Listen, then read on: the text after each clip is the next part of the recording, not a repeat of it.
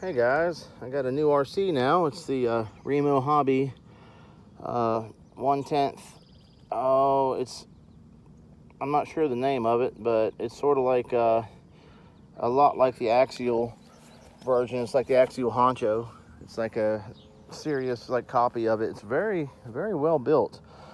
The only thing that I had done to it, I literally just unboxed it 30 minutes ago. And I just changed the tires. I did not like the tires. I do like the bead locks that came with it. They are nice. I like the way they look. They are plastic though, but they're good. They're not bad. And I did notice the hexes are steel, and that's nice. But I put these crawler tires on here from Endura. They are the mud terrain MTs. They got that nice sipe tread for crawling and stuff. Figured that'd be a great tire for it. So we're gonna test it out. And I wanted to leave it kind of stock looking. I still have here's the stock remote that it came with, a very large monstrosity. But it feels good in the hands. And it has all the trims you need. Yeah, you got your steering trim, your throttle trim even. Even's got a speed switch there. So it's got a button here and it has a picture of lights. I'm not sure if that is like I can hook lights up to it and it's a switch for that. I'm not sure yet. It doesn't have any lights on the RC itself. Not yet, at least, and not until I put some on there. And I did take a zipper tie to make a thumbstick so I can one-hand steer it. Just to show you guys, it can be done with zipper ties. You just got to get a heavy-duty one. Sometimes I take popsicle sticks and I cut them the right thickness, and I'll literally just tape them on there to give it the strength to turn a steering sometimes. That's just whenever I feel like, you know, doing kind of ghettoing it up. But it does work. This is only able to run on 2S. I'm not sure if it's capable 3S. It says 2S only. It is an ESC combo with a receiver built in.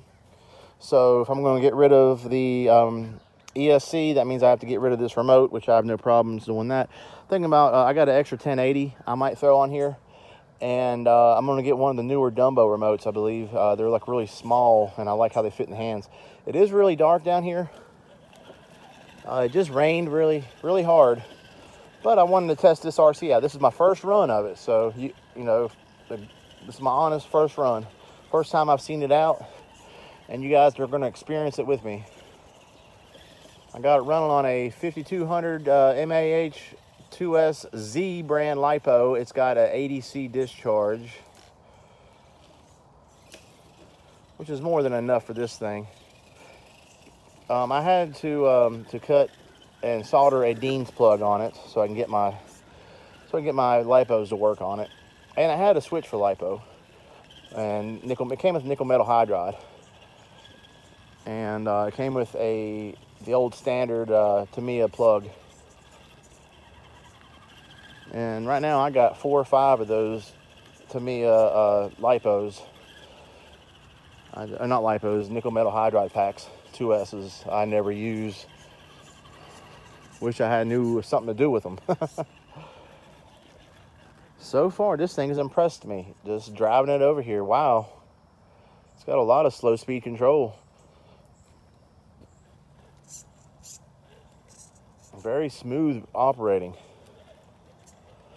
Sounds nice too. Nice and clean running. Very quiet. But let's go ahead and I'll just make this a talk-free run the rest of the way so you guys can kind of hear the RC, and we'll just see what it's capable of together. Hope you enjoyed the video. If you like it, please hit the like button and subscribe if you haven't subscribed. And let's get to rolling, guys.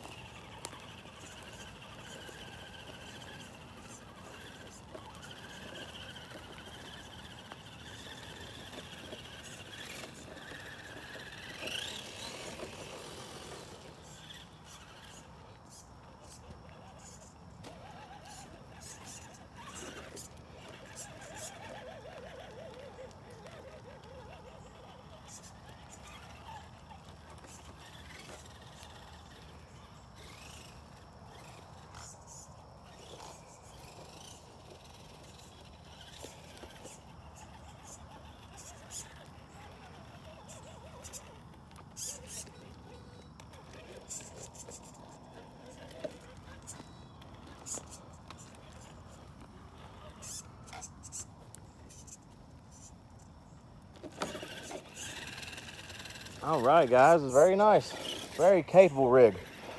The reason I got this, it was on Amazon for $199. Well, they had a $15 off coupon. They still have it right now on Amazon. And I brought it down to $184. And I have yet to find a full tent scale hobby grade rig that is for $184 that low. Anything that was any good quality. And so far, this thing has really surprised me. It's got oil-filled shocks. They seem to work okay. They're not, the springs are holding up pretty good. It articulated very nice. It's not bouncy at all. Yeah, and they seem to be, they do their job. They're nice and smooth. They're not too springy. And it seemed to articulate really well. Now, the only thing I didn't like about it was the tires. They were very plasticky. They were soft, and I believe they would do just fine down here. But I like my tires just a certain way, and so I put these Enduras on here, and they're a much better tire. And they don't really cost that much. I think you can get a set of these for around $25 for their whole set, maybe $30. And I just love these Endura tires. I just love them. And they look really good. I like the fact that this thing came with bead locks. It's very nice. You can just, if you don't have a lot to work with and you don't, you want to change up the tires, you can. You got the bead lock rims right here on this thing. And for for an upcomer, somebody that's never RC'd before, this is perfect for a starter RC. There's so many things you can do to it. It runs great out the box. And the only thing, like I said, the only thing I did is I just upgraded to a lipo and change the tires around. I haven't even tried crawling with it or driving it on the original tires. I felt them and said, nah, I'm definitely going to just put my Enduras on here. I had them, they're brand new, and wanted to put them on something, so this fit the bill. Let me know you guys' thoughts on this thing. Like I said, it's $184. It's got a 550, a very nice 550 20-turn motor on it. Let's look under the hood here.